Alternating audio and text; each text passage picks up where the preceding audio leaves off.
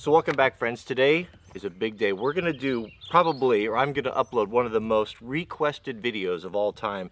And that is for all of you guys that have asked, hey, we'd like to see a comparison between a really high-end, nice, powerful electric chainsaw versus a gas chainsaw of similar size. And I'm really curious to find out who's gonna come out on top myself. To my recollection, I don't know that I've ever used an electric chainsaw. This is loaned to me generously by my dad. He brought it out here and said, hey, we should see that new Husky you have, if that can compete with the electric saw. So let's come in here close. I'll show you the two contenders. We've got a nice log mounted up on the forks of the tractor, and we're gonna do a speed cut. We're gonna find out who is the better cutter. On the electric side, we have the very cool, this is the first time I've laid hands on one of these, the Makita XCU03, gently used, my dad saw here. With what's the cool thing about it is, check this out, 2 batteries, very compact. It's cool, man. This is I know my dad's a big Makita guy. He's was of course a general contractor. He's retired now, but a big tool guy, and really likes the Makita stuff. And this is really interesting. It's a longer, quite a bit longer than the Husky, but very similar in every way. It's more of a traditional style. It's got the back handle. We've got a power level indicator there, so both batteries are fully charged. We've got a sharp chain on there, traditional chain brake, but overall pretty cool. We've got bar oil, just like on all the other saws, with the exception of the gas. This is kind of cool here. This is the chain tensioning system, so toolless chain tensioning. Right there's the little wheel there, but very cool, very interesting little saw. Lightweight and I guess very quiet. So if you need to cut in the forest or around campgrounds, you don't want to disturb people, man, this would be a pretty good option. I know a lot of guys, even professional guys, that are swearing by these electric saws for just around the house stuff and as a truck saw. So let's take a look at the Husky gas saw contender. This is my latest saw. This is a top handle arborist saw. You can see the handle is on the top instead of on the back. This is a very popular saw for climbers, tree climbers, arborists. If you look at the shape of it, it's kind of shaped like a little pod. As you're lowering it and raising it through the trees and the branches, it's less likely to catch. It's got you know, all your traditional features, a lot of nice stuff. It's got a loop on the back there, so you can attach it to a rope. 2 different angles, 190 degrees, so if you want it to hang either way. But a nice little saw. I've not used it yet. I fired it up and just kind of messed around with it, but it's fueled up, ready to go. Both saws have the same, I believe it's a 14-inch bar with the small chains on them. So we have, you know, it's really a good comparison, because that's a very, well, they're exactly the same bars, same chain. So let me show you the log, and then we'll do a time trial, and we'll find out who does the best. So here's how it's going to work. So what I'm going to do is we'll set the clock, and we're going to make 6 cuts. We'll do a down, up, down, up, down, up. So that'll be 6 cuts from the top side of the bar, on the back side of the bar, and we'll see which one is going to be faster. We've got a piece of lodgepole pine here that is probably about 6 inches in diameter. Now this is definitely on the big side, and more wood than these little saws are probably intended to cut, but it's equal, so we'll see. I have no idea what to expect. I've never ran one of these little saws, or the electric, so I'm really keen to find out which one's going to be the faster cutter. So let's start with the Makita, the electric. I guess I don't need hearing protection. I'm assuming. That's a nice bonus. So you turn it on. How do you make it work? Oh, there we go. And actually it is a little bit noisy. I'm going to put hearing protection in. Why not? I don't like loud tools. All right. 6 cuts. On your mark. 3, 2, 1, go. Whoops. Go.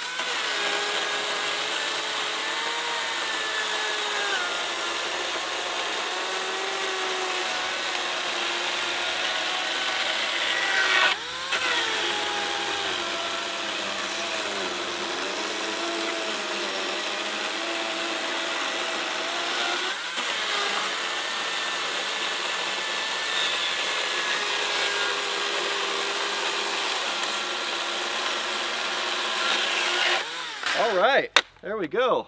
Okay, that was that's pretty cool. That's a ferocious little saw. That thing really cuts. Very little vibration. It's nice to use. It's a little bit quieter. Well, quite a bit quieter, I think, than the gas version. But boy, it's legit, man. I mean, it really got after it. This is hard. This is not like ponderosa pine. This is lodgepole. It's pretty dense, and it's no joke to cut. But man, oh man, that thing just really tore. So let's fire up the Husky, and we'll see how it does.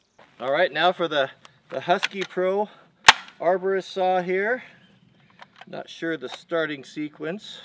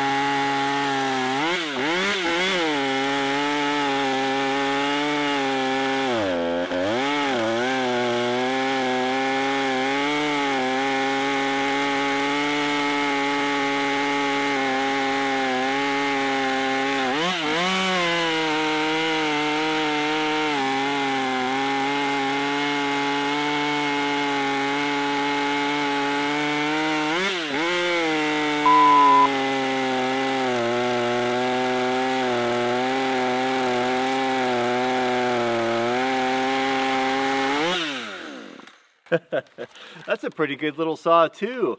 So I don't know which one was faster, but my gut instinct or my gut feeling is it seems that the Makita was maybe a little bit faster with that 36 volt. That's quite a bit of power. It'll be interesting to see. So let's we'll put the clip together side by side. We'll see together, but a very interesting comparison. Now, I've asked the folks at DeWalt, you know, you guys, I've done some stuff with them in the past, if they would send one of their chainsaws out, and they said that they would. So I haven't seen it yet, but I'm really curious. It's their biggest, baddest one, and we'll do a comparison and see how that thing cuts. I think it's quite a bit more powerful than the Makita, and it looks even bigger in size. So I'll be really curious to find out. But that's kind of a fun comparison, and the electric chainsaws, I mean, they're pretty legit now. A lot of professional people are using them. Most of the major manufacturers are building them. I see Husky's got them. I think Stihl's got them. Of course, Makita, DeWalt, you know, all the major players are building them. They just use traditional bars and oilers, and they're cool, man. I mean, you don't have all of the fuss and the muss, so I think it has a place. Is it ever going to replace a gas chainsaw? Probably not for a long time. And then you do have the problem of the battery storage. You know, perfect example, my buddy Jesse went in, he was clearing for some dirt bike stuff, and he bought a DeWalt and took it in there and borrowed some batteries from me. And carrying all those batteries was, you know, was problematic. I know that one of them got broken in the pack from all the jostling. So, you know, they're not perfect by any stretch of the imagination. And if I were to go into the backcountry with a saw, I think I would probably prefer gas. But I haven't used one out there yet, so we'll have to when we get that DeWalt, we'll have to find out. So thanks for watching. I hope you enjoyed the comparison, and we'll see you guys on the next video.